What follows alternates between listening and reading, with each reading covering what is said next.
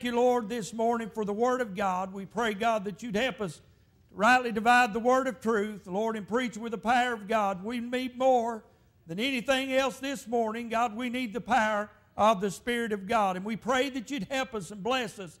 And, Lord, anoint us with that power, God, that we might preach. In Jesus' name, amen. So in 2 Timothy, we find these words, beginning with verse number 1.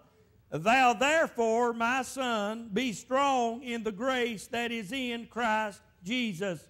And the things that thou hast heard of me among many witnesses, the same commit thou to faithful men who shall be able to teach others also. Paul is telling Timothy, what you've heard of me, please carry it on. What you've heard me preach, please commit that to faithful men, that they might too commit that to others, that the gospel might be spread and the gospel might be shared for generations to come. And he says to him in verse number 3, Thou therefore endure hardness as a good soldier of Jesus Christ. He looks at Timothy and said, Timothy, you're in a battle. You're in a war, and I want to encourage you to endure hardness as a good soldier of Jesus Christ. Friend, we say we're living in perilous times. And he goes on in chapter number 3 and predicts some of the perils that are going to come upon this generation, which some of them are already upon us. And the perils that you face, men shall be lovers of their own selves, coveters, boasters, proud, blasphemers, disobedient to parents, unthankful, unholy, without natural affection, truce breakers, false accusers, incontinent, fierce, despisers of those that are good, traitors, heady, high-minded, lovers of pleasure more than lovers of God, having a form of godliness, but denying the power thereof. From such turn away. Now, Paul is writing a letter that has very strong meaning to it to Timothy. Timothy, be a good soldier. The bottom line is, Timothy, be a good soldier. Now, Paul had his own testimony of being a soldier. Paul knew what it was to fight the fight. He knew what it was to be in prison. He knew that no matter what had come upon him, he knew that he would encourage Timothy to go through the same things that he had gone through. In 2 Corinthians chapter number 11 and verse 23, let me read a verse here. Paul says this, Are they ministers of Christ? So am I. I am more in labors, more abundant in stripes, above measures, in prisons more frequent, in death oft. Of the Jews, 5 times received I 40 stripes, save one. Thrice was I beaten with rods, once was I stoned. Thrice I suffered shipwreck. A night and a day I have been in the deep, in journeyings often, in perils of water, in perils of robbers, in perils by mine own countrymen, in perils by the heathen, in perils in the city, in perils in the wilderness, in perils in the sea, in perils among false brethren, in weariness and painfulness, in watchings often, in hunger, in thirst, in fastings often, in cold and nakedness. Paul is describing here the things that he had been through for the cause of Christ. And friend, I'm afraid in our day that we don't have a lot of good soldiers of the cross. I'm afraid we don't have a lot of good soldiers that are willing to face and to accept whatever's necessary in their life to be a good soldier, because listen, friend, we're in an army, we're in a battle, and the only thing that's going to count when we stand before God is how we reacted and how we were counted as a good soldier. What does it take to be a good soldier? What does it take for you and I to stand in this battle? Listen, we need to armor up. Ephesians tells us we need to armor up. We need to get on the armor of God, and we need to get in the fight and not run from the fight. We need to be in the battle and not complacent, sitting by the wayside. We preached to you about Gideon and how that those 20-something thousand men, because they didn't want to be there, they went back to the house. And then another group of men, because they didn't know how to act in battle, they were dismissed. But Gideon's 300 men were men that were watchful, men that had courage, and men that would fight the battle, and that's what God used to win that battle with Gideon. Not everybody that names the name of Christ, not everybody that's a Christian turns out to be a good soldier. But I hope and pray that your heart's desire today is that you be a good soldier. God, help me to be a good soldier. And if God puts me in the heat of the battle, God, help me on the front lines to stand for what's right and stand for what's true, because this world needs the truth. That's what it needs. This world needs the gospel more than anything else. Our world needs the gospel. Our country needs the gospel today more than anything else. There's nothing else going to straighten our country up, I'll just tell you. There's nothing else going to straighten up the mess that we're in other than the gospel of the Lord Jesus Christ. Men's hearts right with God will do right, amen? But men full of the devil will do after the devil, amen? And I'm telling you, friend, today, we need soldiers of the cross. You say, but sometimes I feel like I'm the only one standing. The Bible says, having done all to stand, stand therefore. And friend, we need to be good soldiers of the cross. You know, sometimes I've been guilty of what they call pussyfooting around. You know, trying just to get around something rather than to face it head on. Trying to tiptoe around the situation rather than calling it what it is. Maybe trying to tiptoe around a sin rather than calling a sin what it is. It's sin. Amen? Listen, a good soldier's going to go head on into battle. A good soldier's going to go right in there, and not because he's courageous in his own self, but because he's courageous knowing that he's got a job to do, that his country is depending on him to fight for our freedoms. And a good soldier, even though fearful, will go right ahead and do what's right because he wants to be a good soldier and be discharged from that armed service as being a good soldier. Honorably discharged. Now, friend, as a soldier, I want to be honorably charged when I go into heaven. Amen. I'm not going to be discharged. I'm just going to get promoted. Amen. A good soldier just gets promoted into the, into heaven. A soldier that's not a good soldier but still saved, still going to go to heaven, but they won't receive those rewards that a good soldier will receive at the judgment seat of Christ.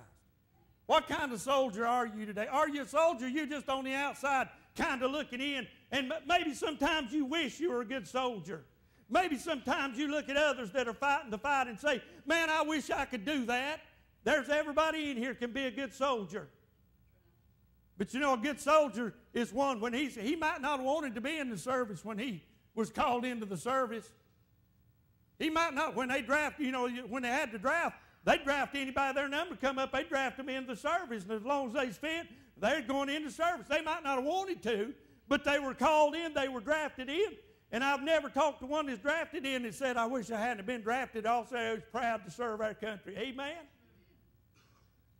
Now, as far as preaching goes, I might not have volunteered to preach, but God called me, and there's nothing else I could do about it. Amen? So I want to go out of here being as good a preacher as God can make out of me. Amen? Listen, you chose to be saved by the grace of God. You chose to be a soldier in this army. So, friend, you chose it. Amen. Let's get in it and fight the fight. Let's fight the good fight of faith these last days that we live in. Amen. God needs good soldiers. God wants good soldiers, men that will carry the torch for Him, women that will be in the battle for Him and fight for what is right in this world that we live in. What does it take to be a good soldier? Number one, it takes to be a good soldier, it takes one that a soldier signs up. Now, you signed up for being a soldier when you got saved by the grace of God. How many of you got saved as a child? Raise your hand. About everybody in here. How many got saved later on in life, teenager or above? About a third as many. How many of you know by the grace of God that you're saved? Raise your hand and say amen. Which I can tell about everybody in here. So guess what you are? You've owned up to it this morning. You signed up to fight. Amen. It's time to fight. Amen. It's time to put up a battle. It's time to get out of the foxhole. Old soldier that I knew that fought in World War II, he's dead and gone now. But he fought the battle. He told me, and he's told me some of his stories. Some of them he never revealed to me. And never would, because of probably the things that he's been through. But he told me one time, he said, preacher, he said, I fought for, I think it was 3 days and nights straight without a lick of sleep. He said, because it was kill or be killed. It was fight or not. And he said, I fought for 3 days straight without having rest, without having anything. He said, and you know what? He came back alive. Amen. He said they sent a group of people, a group of soldiers in there to take our place. And he said when they hit the battlefield, he said they hit the foxhole and wouldn't put their head up out of the foxhole. And he just had to, nobody else, he had to stay and fight. Are you going to have your head down the foxhole or leave it to somebody else to fight the battle? Or are you going to be a good soldier and fight? Pretty simple question, ain't it?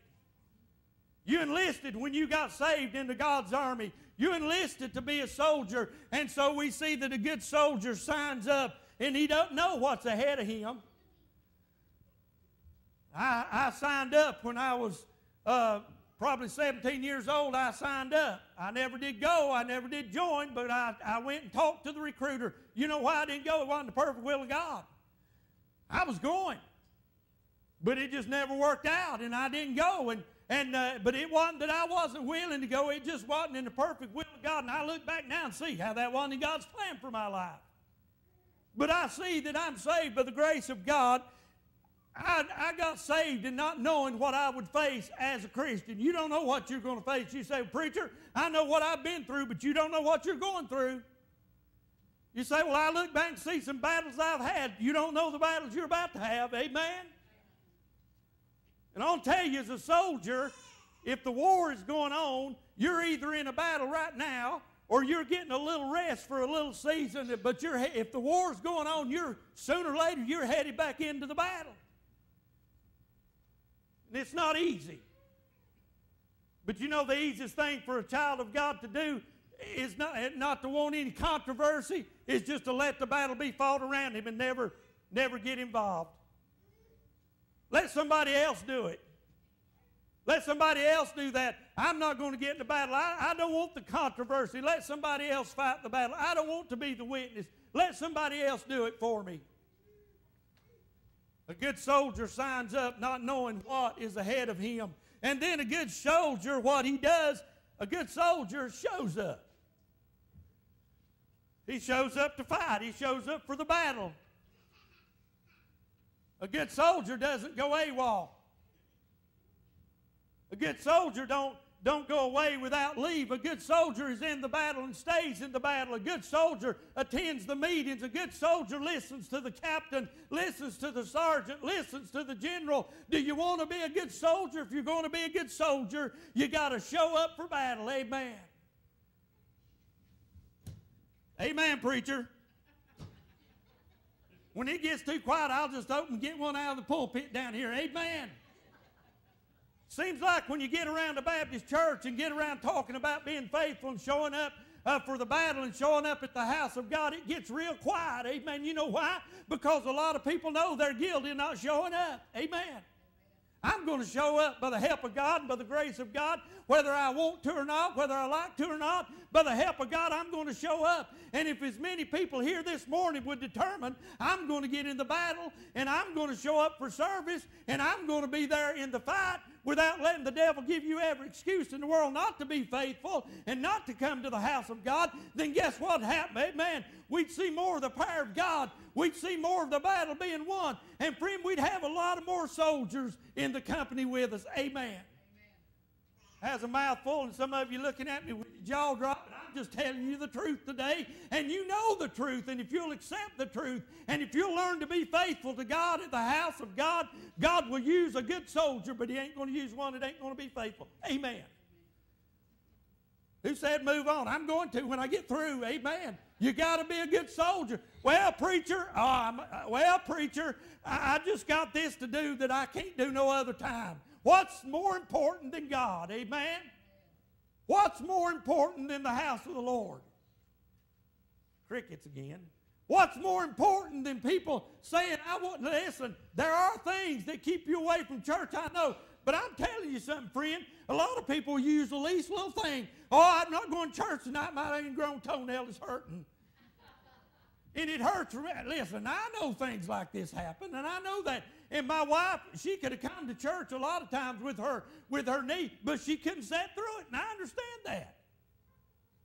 But some people use anything, any excuse not to go to church. Well, I'm on vacation every Sunday. Good grief. If you're working a job and you get a vacation every 2 or 3 weeks, I won't go to work where you're working. I don't get that kind of time off. But preacher, Sunday's the only day I've got that I can do this, that, the other. Sunday's the only day I got. Amen. I can get to come to the house of God and be with God's people. You say, well, you like it. Hallelujah, I like it. Amen. Praise the Lord, I like it. Amen.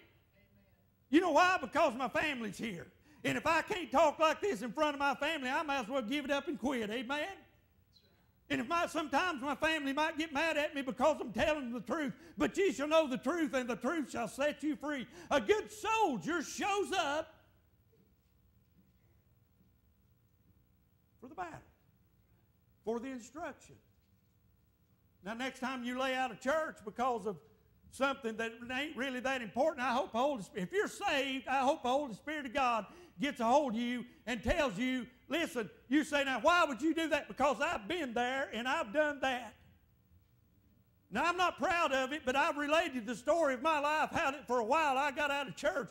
But when it comes Sunday morning, Sunday night, and Wednesday night, I knew my place was at the house of God. And you know how I knew? Because the sweet Spirit of God down on the inside reminded me that I ought to be in the house of God. Sometimes I was out fishing. Sometimes I was out on the lake. But you know what? When it come church time, I'm in deep, ain't I? You know why I don't have a bass boat? I'll tell you why I don't have a bass boat. Number one, I can't afford one, okay? But number two, when would I use it? Now, about the only time I'd have would be to lay out of church on Sunday and go fishing in my bass boat. I'm not going to have one for that reason, because it might be a temptation to me. I got in trouble on a boat one time on Sunday. That's why I say this. I got in bad trouble on a boat on Sunday when I should have been in church. And when I was going down in the water and the ski was about to hit me in the face, and it hit me in the face, the Lord said, you know what's going through my mind? I ought to be at the house of God. This wouldn't be happening if I was in church. You say that went through your mind just as plain as day. I'll tell you something, friend. If you're going to be in the battle, you're going to have to get up and go. Amen. You're going to have to fight the battle. Some people show up for church and they think they're doing God a favor. Well, here I am at church. Everybody say hello to me. I'm here.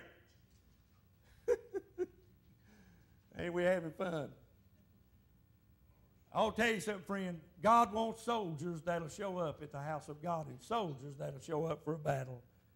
God wants soldiers. A good soldier not only will show up, but a good soldier is going to stand up. Instead of hitting the foxhole when the battle's on, they'll stand up, and they'll stand up for what's right, and they'll stand up and fight. Sometimes you might have to stand up around your family and disagree with something they're doing because it's not what the Bible would have you to do. It's not what God would have you to do. And it's going to compromise your beliefs or compromise your faith. I want to tell you, just stand up. Amen. Just stand up for what's right. A good soldier stand up. A good soldier will want to be in the battle. A good soldier want to fight the fight of faith. So a good soldier stands up for their faith. They stand up for their standards of being a Christian. The Bible says, be not conformed to this world, but be ye transformed by the renewing of your mind. If you're going the way the world's going, you're going the way that the devil's crowd wants to go, then you're not standing up as a soldier. Sometimes you got to go against the current to be a good soldier. Sometimes you got to go against what everybody else is doing to be a good soldier, to be a faithful soldier to the Lord Jesus Christ. But we need to stand up for our faith and stand up for our standards. And listen, we have to stand up as a good soldier. We got to stand up for what we believe. What do you believe? Do you believe Jesus is the Son of God? Say amen. Do you believe that God is the only God, the only true God? Say amen. Well, listen, in this world that we're living in, you're going to have to stand up for those things and let people know you believe there's only one God and there's only one Savior. There's only one Lord, and Jesus Christ is the answer to man's problems. You got to stand up for what you believe. As a good soldier, you got to stand up. I've got a couple more and we'll be through. A good soldier is willing to sacrifice. There's a lot of men back here buried in this cemetery that I walked around when their flags were on their graves. Many of them died in battle. You could tell by their ages that many of them died in battle. And you know what? They went into that battle knowing that they might have to sacrifice themselves, and they sacrificed their lives for my freedom. Paul said, I'm willing. He said, I know that my time is at hand. And Paul died a martyr's death because he was willing to sacrifice his life for what he believed. Are you that willing to sacrifice your life for what you believe? Listen, you say, well, that'll never happen. Believe me, it may happen. It may come to our country where we'll be asked to either accept another religion and deny Christ, or to be punished and tortured for the cause of Christ. A good soldier is willing to sacrifice. They're willing to sacrifice their time. You say, well, I've got 24 hours in a day, so many, 365 days a year, and God gives you every one of them. You ain't got no time of your own. You know that God gives you every day that you've got. He don't have to give you another day. He don't have to give you the rest of this day. He don't have to let you wake up in the morning. Should we not, amen, should we not give what time God has given us, should we not give it to Him and say, Lord, use me? And God will. God needs soldiers that are willing to sacrifice for His cause. Listen, this half-hearted Christian service is not going to get anything accomplished for the Lord. This halfway in and halfway out business, God said He'd spew it out of His mouth because you're neither hot nor warm or cold. You're lukewarm. God said He'll spew it out of His mouth. It makes God sick. I've been praying, Lord, help me not to fall into that category. God, help me that I be hot and on fire for God. God, we need your power. You know what Gabriel's Creek Baptist Church needs? More than it needs more people and more than it needs more money, it needs the power of God. Amen. And we've experienced more and more of that here lately. And we need more and more of the power of God. If we're to do anything for the cause of Christ, we must have the power of God. I must have the power of God. I must be bold to preach the gospel. Paul said he was bold to preach the gospel. He encouraged Timothy to be bold to preach the gospel, to stand for what's right. Political correctness has gone amok in a while in our country. And sad to say, political correctness has come down in a lot of churches where people are afraid to speak the truth, where men are afraid to speak the truth or preach the truth because they might lose their job, might lose their income, might lose their standing among the people of the church. But I want to tell you something, amen. God called me to preach, amen. God called me to preach the gospel, and by His help, I'll preach the gospel. Now, a good soldier keeps his eyes focused on the prize. A good soldier sacrifices, and a good soldier sets off with his eyes fastened on the prize. And that prize is one day to get home to be with Jesus, to finish the race. But always in the side of that good soldier of the cross is the cross. All the time when that soldier is going into battle, he's looking at Jesus, the author and finisher of our faith. He's looking to the cross. Friend, I want to tell you, if you're here today and you don't know what the cross means, it means your salvation.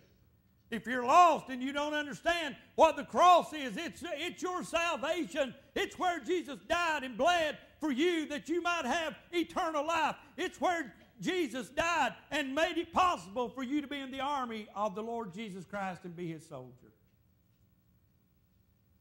Jesus died on the cross. He was buried in an empty tomb, a borrowed tomb. 3 days He arose victorious over death, hell, and the grave, and He ascended back to the right hand of the Father, that whosoever shall believe on the Lord Jesus Christ, amen, shall be saved. So a good soldier sets off. Many mourn when a soldier goes off to war. Many family members mourn with good reason. But I'm telling you something, friend, all those soldiers that have gone and come back, most of them say they'd do it again. Well, let me tell you something. God needs good soldiers. God wants good soldiers. He can do the bad. Hey, listen, God don't have to have me, but He wants me to be His servant. He wants me to carry the torch. He wants me to be engaged in the battle. Let me ask you, are you engaged in the battle today? Are you a good soldier, or are you on the sidelines looking in? There's nobody in here that can't be a good, qualified soldier of the Lord Jesus Christ. Nobody. Everybody can be a good soldier if you'll just get in the fight. Father, we thank You for the Word of God this morning. We've tried our best to preach what You laid on our heart. And I pray, God, that the message will get into our hearts, get into my heart. Lord, help me to be a good soldier. Help me to carry the banner of the Lord Jesus and carry it high. Lord, if there's someone here lost without You, I pray that You touch them, Lord, with the power of God. Lord, if there's someone here today You've touched, Lord, for the need to get in the battle, I pray today, Father, Lord, they make it right with You and get into the battle and be determined to fight the fight of faith. While every head's bowed, no one looking around.